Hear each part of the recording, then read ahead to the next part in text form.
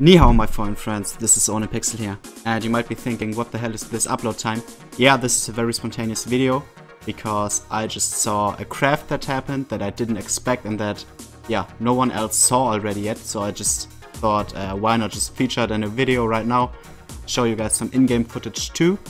Let's make this one a really quick video, because on Sunday we got another video coming up where I will feature some custom sticker crafts, and all of the ones I will feature will be suggested by you. I will leave you guys a link to a poll in the description down below where you can vote for skins that you want to see in game. Maybe like a, I don't know, 4x Titan Holo, M4 Magnesium, 4x IBP Holo, M4 Magnesium, anything that you want. Maybe even a 4x Titan Holo, P250 Sand Dune, whatever you want. Just put it in there. People might vote for it, and yeah, then I will feature it in the video on Sunday and show you guys what it looks like in game.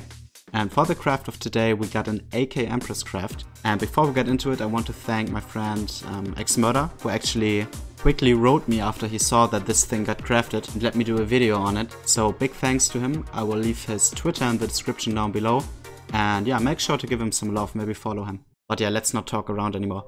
AK Empress craft. Someone applied 4 Vox Holos on it onto a stat track 003, which is a very good float for the Empress. He bought this AK off Bitskins for 900 USD, and then right away he put 4 Vox Holos on it. AK 900 USD, each sticker around 3,500 USD, maybe even up to 4,000. I saw someone having an offer of 3,400 USD cash. The price is somewhere in between that, I would say. And yeah, if we are taking the upper end of that price, 4,000 USD each, we are looking at a 16,000 USD craft, which is absolutely crazy.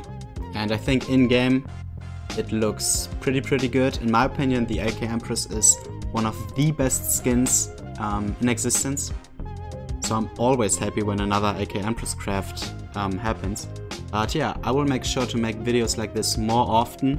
Every time I see a new craft, I see if I got time and if I can somehow make a video. And if I can, I will quickly put it out, maybe not even tweet about it, and just go right away for the video, but I don't know, I will have to see.